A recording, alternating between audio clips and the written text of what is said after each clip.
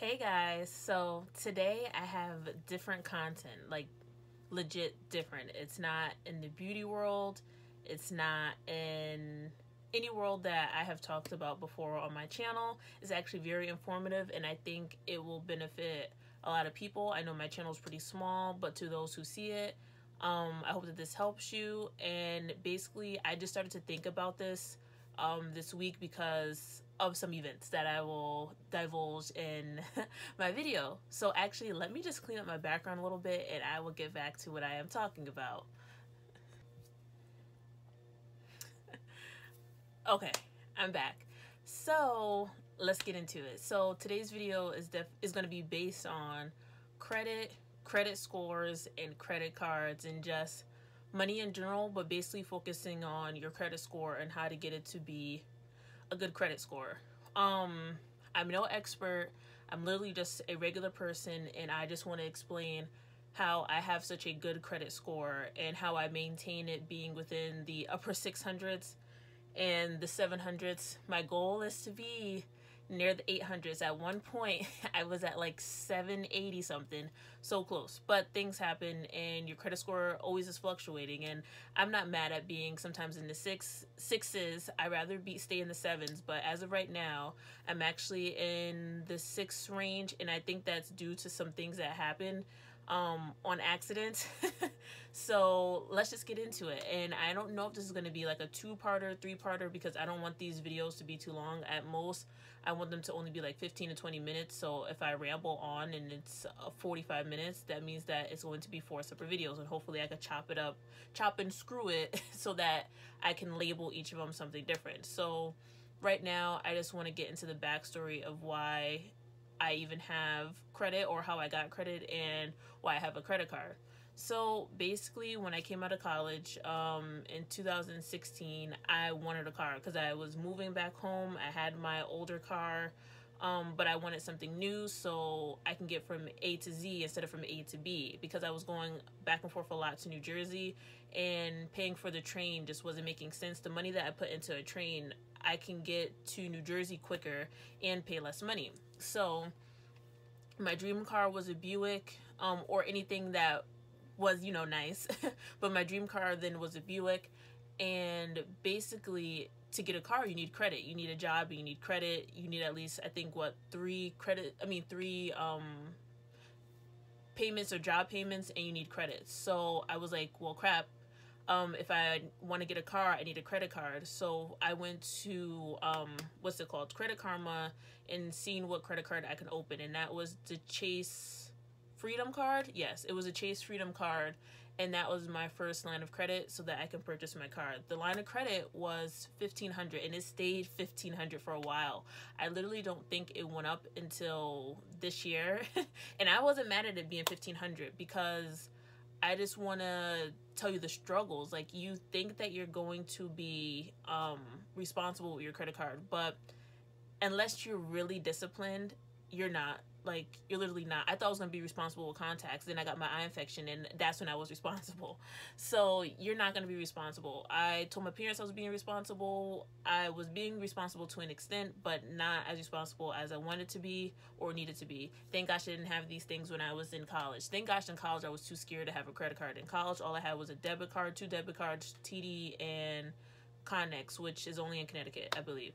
So and that's a credit union, and credit unions are definitely amazing. If you can open up a debit card anywhere, I would definitely do a credit union rather than a bank. But that's some stuff I don't know anything about. I just know that it's better, or been told that it's better to open up at a credit union rather than at a bank. So, and I've heard a lot of good things. A lot of people who open up at credit unions love it comparably to banks. But I don't know. TD was pretty good. But why not just be with Connex with my mom? And that was the easier choice. Other than the fact that you have to, okay, I'm good. I'm going into other details that have nothing to do with this, or it does. But yeah. So yeah, I opened up that credit card with Chase, and I was having a good time with it. Meaning I was purchasing things, paying it off, letting it accumulate. I was going on trips using that card and everything like that. I think I had that card for, I think I opened it sometime in, I want to say February, because I think I got my car around like April Fools. So I think I opened it in like February or March, and I had it for the 2 months, and then I started using it for trips and stuff like that.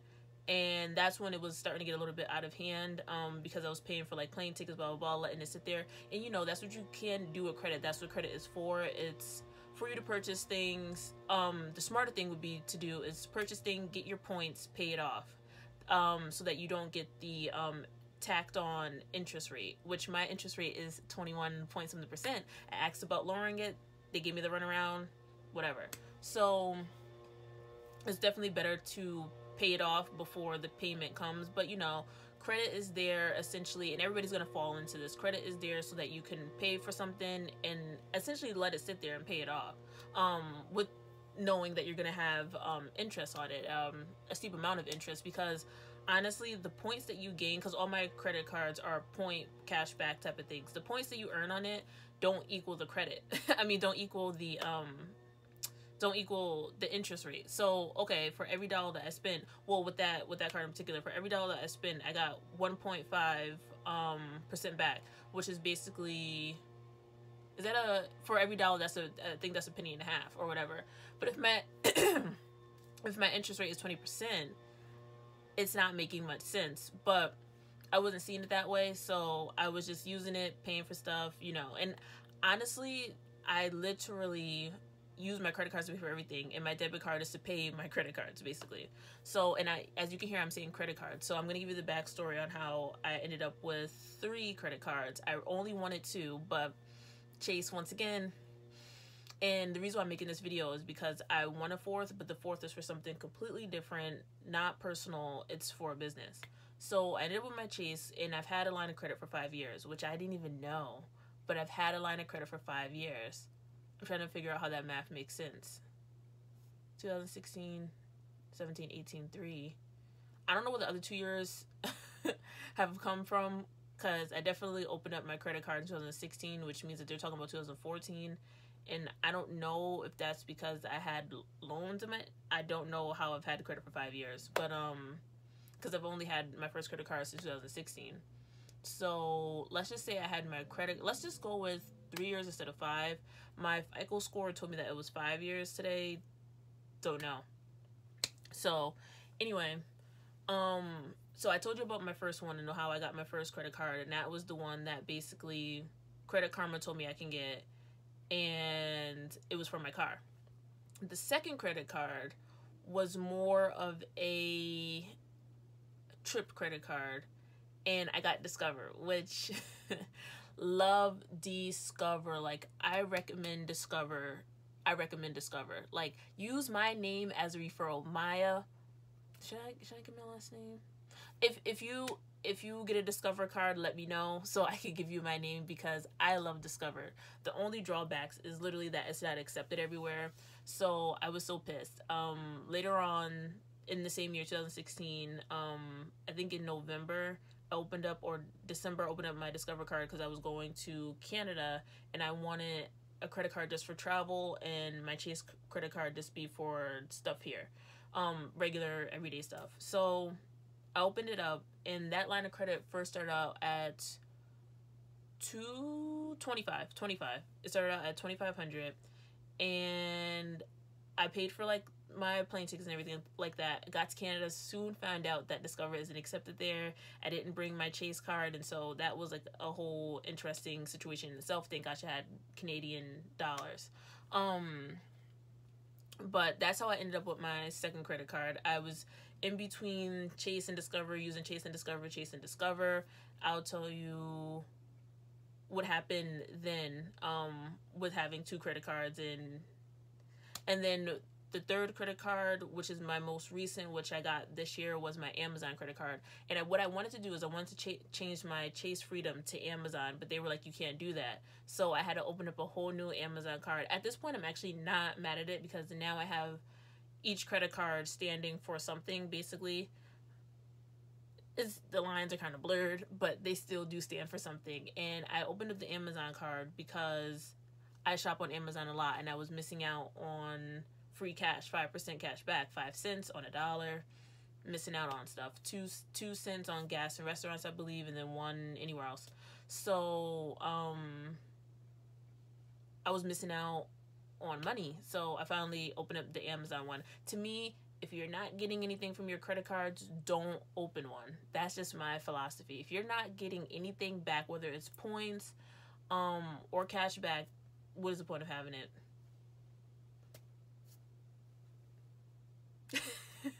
Like, what is the point? So I would say that my Amazon card, and let me just explain to you guys what each credit card is for now. So my Chase is one that I'm really actually not trying to use, but I will use it because it's attached to some of my like online, what is this? I don't know. It's attached to some of my online things. So like AliExpress, it's attached to that. I can easily just change it to my Amazon one, but right now I actually just want to leave it that way until I do something else. So my Chase one is like not in use, but is in use if I do an online purchase, and I pay that off like right before it can gain interest. Then my Amazon card is for Amazon purchases, of course. It keeps my Prime membership open. I use it for gas because I get the 2 points instead of 1.5 points, which is with the other one. Restaurants, 2 points, and then anything else, 1. So actually now my Amazon card is my primary card. The other Chase one, the Freedom one, is not one that I use unless it's an online purchase or it's already attached, and it just makes it easier for me to purchase with. And then my Discover card is my balance transfer card. So I don't use my Discover card at all. It's hidden somewhere. I know where it is, but I'm actually too lazy to get up and look for the last 3 digits. So it's literally not in use. I use it to transfer balances from one credit card to there because their transfer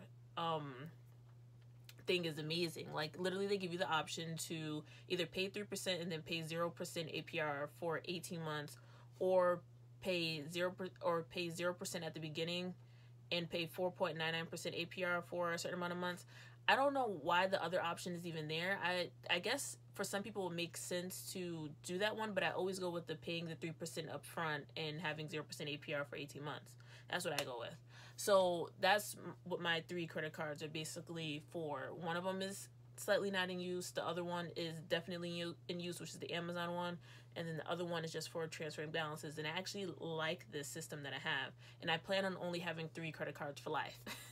That's my plan. And I did say at the beginning I am going to open up a 4th one. And the 4th one is actually going to be a business credit card for me starting my own business. I looked into some videos on why a business credit card is good to have. I'm still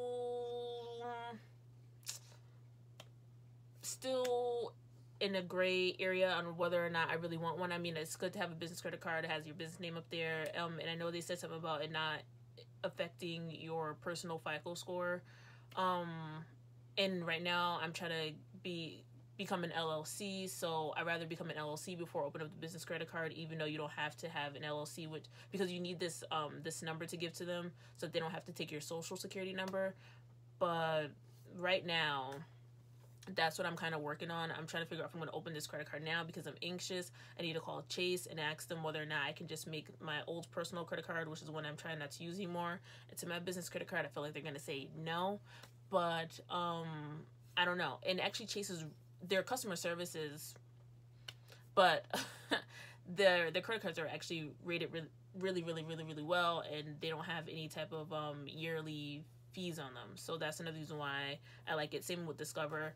The reason why I wouldn't get a Discover business card is because I kind of want all my credit cards under one app so I can see what's going on, and literally just leave the Discover one or anything that's in Discover as where I transfer balances to, just to have a cumulative balance in one and pay off everything else. So